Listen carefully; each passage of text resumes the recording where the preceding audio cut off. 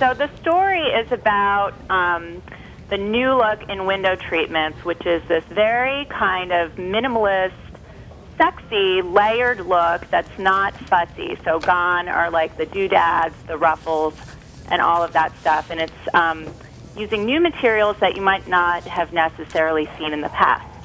And people are doing this because, again, they don't want the UV rays coming in and damaging their furniture, maybe even damaging their hardwood floors. It can do a lot of this, the fading of the polyurethane finishes on some of the wood floors. Is that what's behind this? Yeah, so like one of the things that we talk about is this stuff called window film, which is something you might have seen more in like automotive uses. I've actually installed this stuff in my living room because I have this piano that I really care about. So if you have like furnishings and fabrics that you want to protect, window film, it just goes directly on the pane of the window and you don't see it. And it does a great job of keeping the UV rays out. And this is something you applied after the windows were already installed, is that right? Correct. So a guy comes from the company to your house, and he applies it on the inside of the pane, so nobody ever sees it.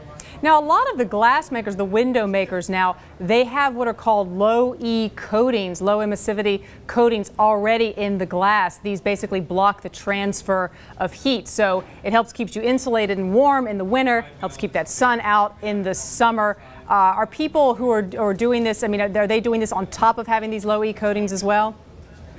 That's a great question. I don't know. I don't have the low-E coating on my window personally, so this came in handy, but maybe if you do have it, you don't need the stuff. I don't know. Now, I know you've been looking at blinds in particular. A lot of people used to think of these solar shades as sort of clunky, heavy, not really very attractive, but, you know, good if you wanted something in there. What are the manufacturers of these things doing to sort of make them more appealing to anybody who wants to install them in their house?